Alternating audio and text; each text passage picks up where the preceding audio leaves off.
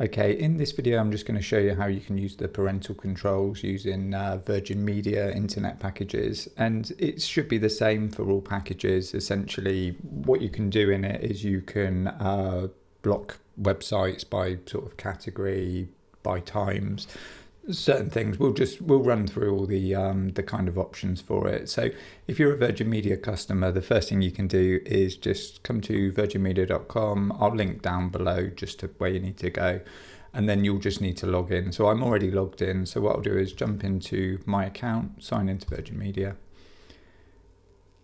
and then in here is all the information about my account, and the bit you'll need to come down to is your account, and then you've got these three options: your package, account settings, help and support. If you jump into the account settings, and then under here you've got these four options: account details, online security, marketing and device authentication, and you'll want to jump into this one, online security. And now this is the sort of page where by default this will be switched off, and then this usually by default is switched on. So the sort of virus safe feature, essentially it just blocks most of the websites that other tools like you know, probably Norton and McAfee, they'd block most of those sites because sorry, they're known for having you know, viruses, malware, generally sites that are trying to get you to download zip files and things like that that will contain viruses. So they end up on the virus safe list, and then they just get blocked from your internet service provider. You can opt out of that. It's not, you know, you don't have to be on that, but it's generally sort of for your own good. You might come across the odd site that has been put in there in error, and that is the same with child safe. So we'll have a look at this as well. So with child safe, like I say, by default it's usually switched off. You can come in, you can just click on it and toggle it on, and then from there it's going to give you a few options. So you've got three tabs: you've got categories, websites and set timer. So categories, you know, pretty much just gets all of the things that you might want to block, and it's just categorized them. So, you know, you can see you've got homework, cheating, websites, weapons, alcohol, tobacco, all these kinds of things have just been grouped up, and you can even select them all and block them all. And while this can work well for certain things, so, you know, if you want to block, say, like gambling websites, it works quite well for that because, you know, it will just block all of them as a whole. And, you know, if no one ever wants to access those, then that's not a problem.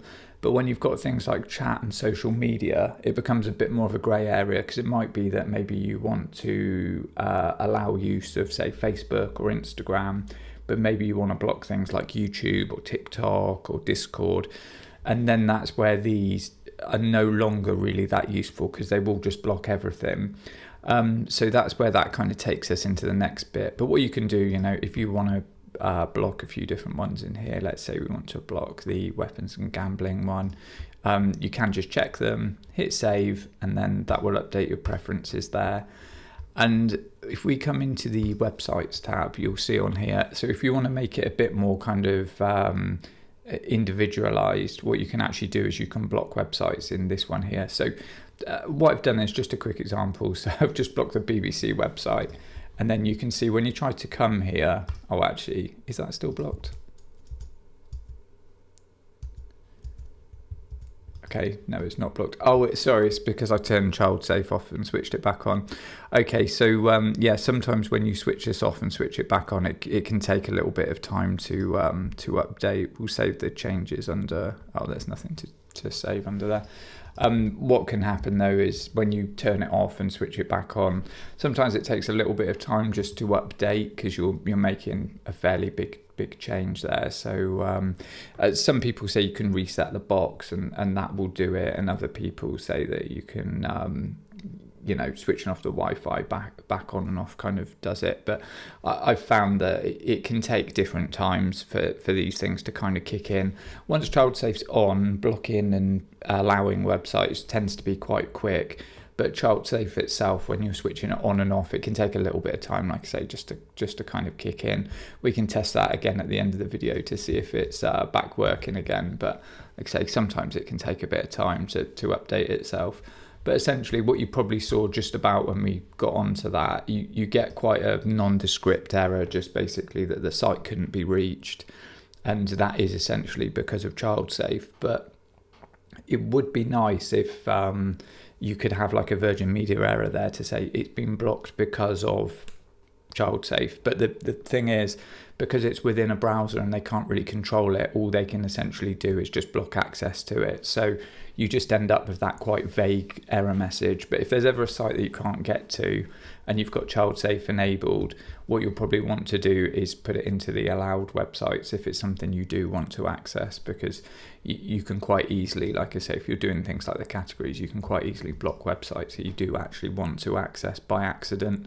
And it can stop things like, especially with the chat one, you know, you can block yourself out of Facebook Messenger, WhatsApp, all kinds of different things, and you'll get all kinds of strange errors for, you know, just it not being able to access those kind of websites and servers. So yeah, just be sure, you know, the ones that you actually want to block are either done individually or you do it by category and then stick in some allowed websites for the ones that you do want within there. And then to kind of take it a step further, what you can do if you're using this, you can actually have this child safe, the kind of switch for the time. So what you can do, you can select it for the weekend, every day, or, you know, midweek. And obviously you don't have to have it switched on, it's off by default. So what you could say is, you know, maybe Monday to Friday between the hours of, you know, say 10 p.m. and midnight, you could turn off child safe. So you can see here, you're choosing to switch it off between these periods of time. So, you know, it might be when the kids have gone to bed, you want to switch on some of the social channels or something that you've blocked during the day, so they can't go on there. So, yeah, you can kind of do that if you want to do it. Like I say, you've got the options of a few things there. It's a shame you can't actually do kind of multiples of that, like a few different kind of statements in there, but it's yeah, it gives you a little bit of flexibility anyway to kind of do that. And that really is the sort of most of it, to be honest. It's like I say, if you switched it on and you think, oh, actually, you know, it's just a hassle because it keeps blocking you from things and you can't access stuff, you can just sort of wholesale switch it off there. So that'd be how you'd get back out of it. And like I say, by default, that is how it is. We'll see if it's actually gone back to working again now, and then eventually it will just come back with this message. Depending on what browser you're in, you might see a slightly different message. It comes back slightly different as well. On Chrome, in a few instances, you've got it can't provide a secure connection. Sometimes you'll get that other, there we go, the connection was reset, it can't be reached. Like I say, if this is happening for a website that you do want to kind of get through to, and you've switched child safe on, 9 times out of 10 it's going to be because of that. So yeah, just make sure that you've kind of put in the right things, and then if we unblock it, it won't be instant. But oh, okay, yeah, it was instant. Sometimes it takes a little bit of time, like I say, but as long as you're not toggling child safe on and off all the time, it's you can kind of go through it and you can make changes fairly quickly. So yeah, hopefully that's helped. If you've got any questions, just drop them in the comments. If you found the video useful, please give it a like, and if you want to see more content like this, then please subscribe.